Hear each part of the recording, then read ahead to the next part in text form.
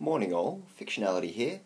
It is currently 6:17 AM and time for some hobby.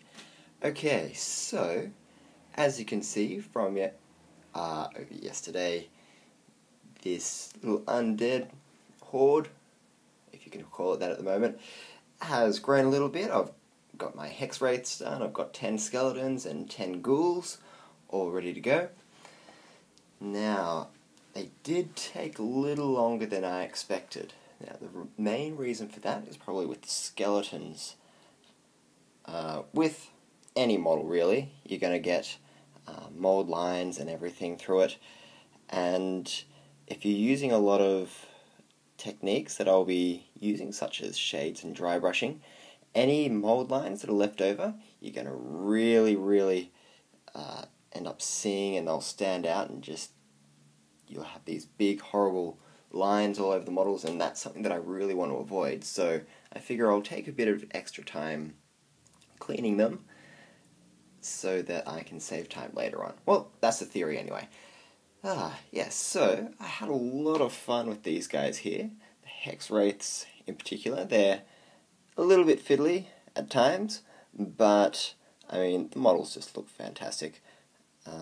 So yeah, a lot of fun was had for them. Yeah, I'll give you a bit more of a look at that. I'll try and hold it out in focus because my camera doesn't have the greatest level of focus, but yeah, I was considering how to paint these guys up. The first idea that I had was keeping it similar to what they have on the box art, and just replacing the robe colours with, I think I'll be doing kind of like a worn out blue sort of colour. But then again I thought, I don't really have many sort of ethereal things in my army, and it would be good to paint them up to make them look a little more ghostly. So I think that I will go with a more ghost colour scheme over the entire model, and that should tie it in with the base of the Mortis engine. And so I have a couple of things that have that sort of eerie, sort of whitish glow to them, which should be good.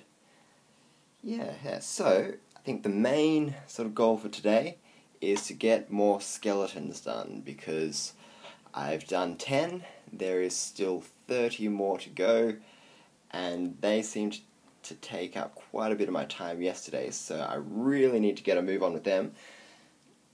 And then tomorrow I should be able to start getting some undercoats on everything and start painting them up.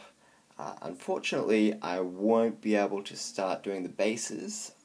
Generally speaking, I'll always paint up the bases and things first. I generally like taking quite a bit of time with them. I'll try and bring up a couple of bases that I've done in the past, just testing out colour schemes and stuff like that. This one here has got some little wood chip parts on it. Nice little cork base there,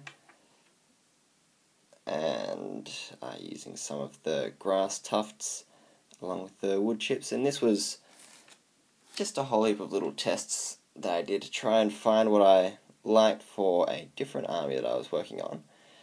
But for these guys, I'm actually thinking that using the new paints that will be coming out this weekend, which are the new technical paints, in particular the crackled mud.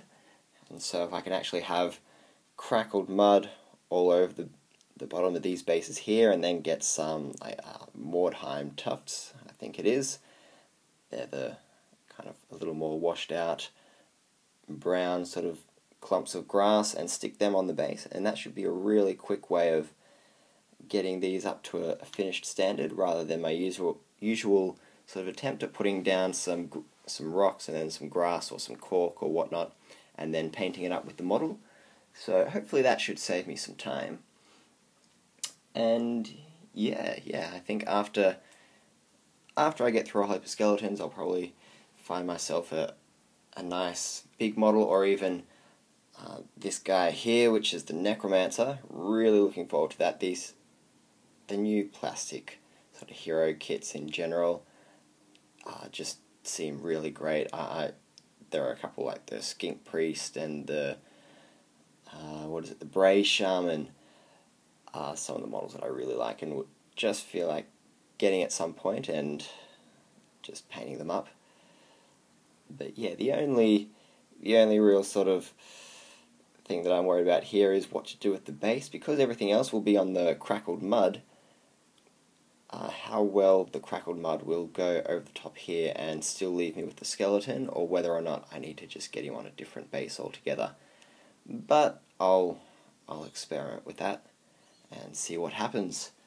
So yes, lots of skeletons today, and then hopefully move on to something big in the afternoon as kind of like a little bit of a reward. And yeah, I'll get back to you tomorrow, and you can check how I've gone. Cheers, I'll catch you all then. Don't forget to do the whole subscribe, like, comment, all that sort of stuff, always useful, and I'll see you later on. Cheers.